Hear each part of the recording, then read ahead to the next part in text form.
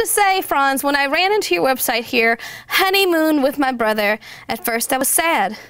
And then I became happy because you have a book about it. It's available. It's in our resource well. But we want to hear straight from the horse's mouth. When did you first think that there might be a problem with your relationship?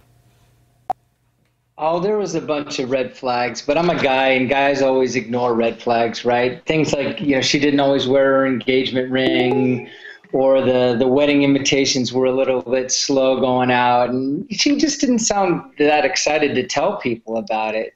But I ignored all of that, and I said, no, we're going to get married. This is just cold feet, and put my head down and hope for the best. And then we had a spectacular crash. Yeah, just a couple of days before the wedding, she said she couldn't do it, but it was so close to the wedding that food's there, wine's there, guests are there. They've flown in from Europe. They've flown in from all over the world. And so my brother here had the crazy idea, hey, you should go ahead and have a wedding anyhow. And I said, no. The bride said she couldn't go. And he said, no, but, your family and friends are going to be at this wedding, and we should go ahead and have the weekend anyhow. So we did. And we had the golf tournament on the Thursday, and the rehearsal dinner on the Friday, and even a mock wedding ceremony on the Sunday. Where a friend of mine who'd just been skinny dipping in the cold Pacific Ocean dressed himself in seaweed, and he stepped in for my runaway bride. Here's the thing. You mentioned you had all of this tied into you, the food, you had the wine, you had the venue. You also had a lot of cash involved. Oh, yeah. No, I mean, weddings are expensive, and, we are so wed, literally, to destination weddings and multi-day weddings. They used to be these really simple affairs, and now they've grown into this huge business, as Sandy and Kurt will attest to. And it's almost like once you set a date, the thing goes on autopilot. And you don't talk about your relationship. You don't talk about any problems that you might be having. You talk about lobster crostinis and who's going to sit next to whom and what sorts of flowers should we have. But, none of that is meaningful at all. I'm a personal believer that we need to get back to a much more simpler approach to weddings. When did you find out that there was going to be no bride at your brother's wedding?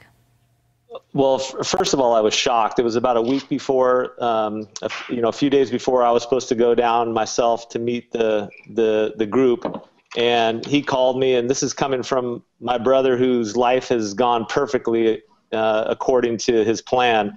So it really shook me up, and I hopped on the first flight down there to help him sort through all the calls. And what he's not saying, too, is he had just gotten a divorce. And so, here we are, two brothers who were both dumped, in this middle of this surreal weekend. It was only natural that at the end of this crazy weekend, I turned to my brother and I said, hey, how'd you like to go on a honeymoon?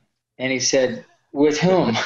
And I said, no, you don't understand. I got 2 weeks in Costa Rica, prepaid. I've got all these great, all-inclusive resorts. I got first-class airfare. And he's like, whoa.